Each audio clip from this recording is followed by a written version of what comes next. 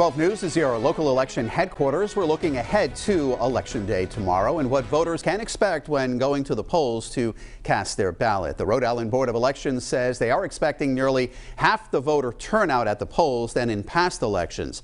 12 News reporter Anita Buffoni joins us now with the details. Anita? Well, thank you, Mike. Nearly 300,000 Rhode Island voters are expected to cast their ballot at the polls tomorrow on Election Day. But a record number of people have voted early or by mail, including the oldest Rhode Island voter who cast their ballot so far at 109 years old. Tens of thousands of Rhode Islanders decided to vote early at their city or town hall for this election. About 175,000 requested to vote by mail. That includes Emma Pezza of Johnston. At 109 years old, so far, the Secretary of State's office says she is the oldest Rhode Islander to cast their ballot this year. I have to make sure I know what I'm doing and vote for the right party.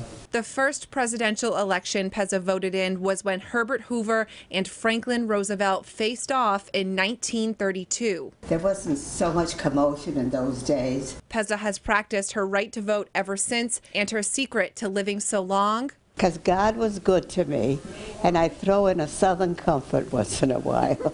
Like Pezza, many voted by mail because of the pandemic. The Board of Elections says polling locations in Rhode Island will have far fewer in-person voters this year.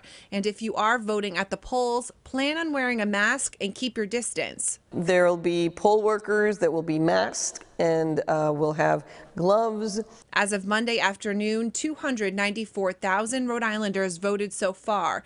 Of that, 138,000 voted early in person, and about 155,000 mail ballots were received by the Board of Elections. And as a reminder, polls open at 7 o'clock tomorrow morning and close at 8 o'clock at night. For more information on how to vote, we have a helpful voter guide listed on our website at WPRI.com. I'm Anita Buffoni, 12 News.